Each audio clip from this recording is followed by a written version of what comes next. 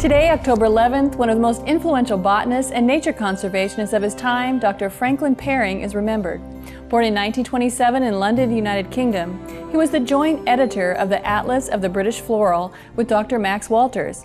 It is considered among the greatest natural history books of the 20th century, recording about 1,700 species of flowers and ferns of Britain and Ireland. His work in the field helped lead to the Conservation of Wild Creatures and Plants Act in 1975. Through this measure, 21 rare wild flowers were safeguarded for the first time. Dr. Paring, known for his humor and enduring enthusiasm, was appointed Officer of the Order of the British Empire in 1988 for his contributions to nature conservation.